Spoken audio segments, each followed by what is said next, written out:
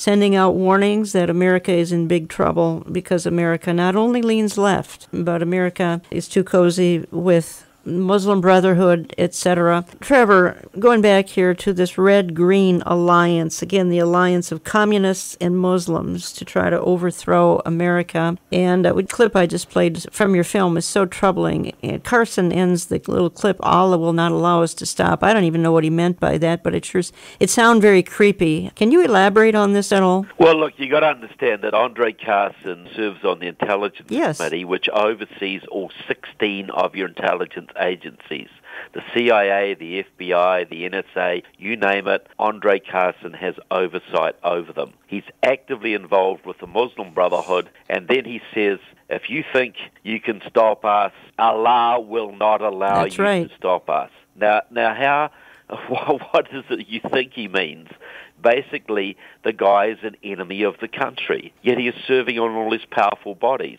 And he's not alone. As I said, there's 100 members of your house who couldn't pass an FBI background check.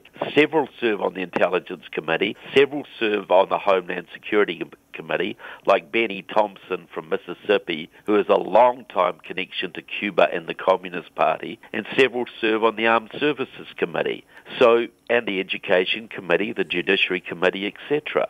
So when you join the American military, you take an oath to defend the Constitution from enemies, foreign and domestic. Your domestic enemies are running crazy people. You know, there's all the focus is on the foreign enemies, which are bad enough, but which are going to do you more damage in the long term. Well, you're right. And then we haven't even talked about Huma Abedin, and you spend a good amount of time in your film on Huma Abedin, who she's not got indirect ties to the Muslim Brotherhood. She's got direct ties to the Muslim Brotherhood. She was Hillary Clinton's closest aide. And I've had many guests on here talking about this very troubling woman and her ties to Islamicism. Talk to us a little bit about that, because you cover her very effectively in this film. Yeah, well, we've got to realize that had Hillary Clinton become president, they think that Huma Abedin would have been the Secretary of State. Mm-hmm.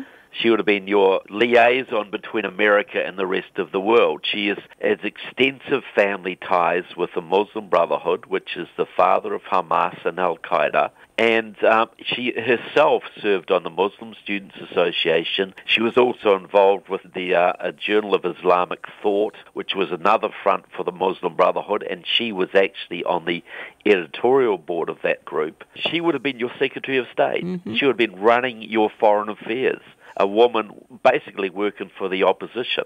And if you look at someone like Tim Kaine, who was Hillary Clinton's vice president, he was elected by the Muslim Brotherhood to the governorship of Virginia, elected to the Senate by Muslim Brotherhood organizations, and he had an extensive connections to communist movements when he was down in Honduras as a young Catholic layman.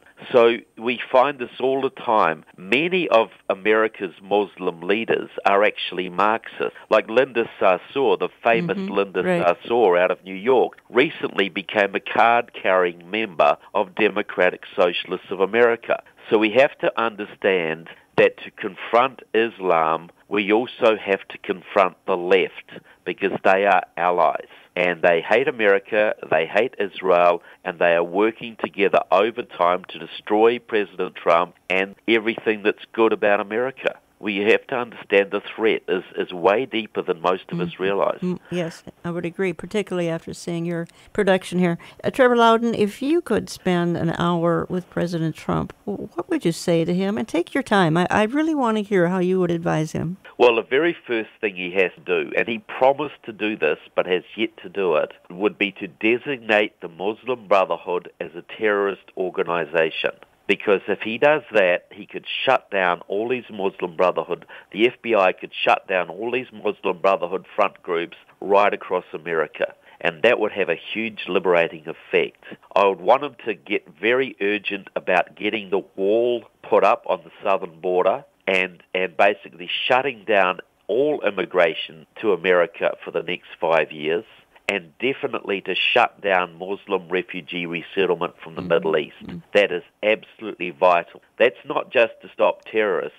That's to basically stop an invasion of people who support Sharia law, which is in direct opposition to the U.S. Constitution. I would also advise him to open up the energy field so America does not have to rely on Saudi or Venezuelan oil, and basically just reinstitute loyalty oaths for all federal government employees, because the federal bureaucracy is absolutely infiltrated by communist and Muslim Brotherhood supporters. And the one thing I would really, really urge him to do is to make sure that Betsy DeVos abolishes the Department of Education, the biggest brainwashing operation in your country. That is absolutely vital.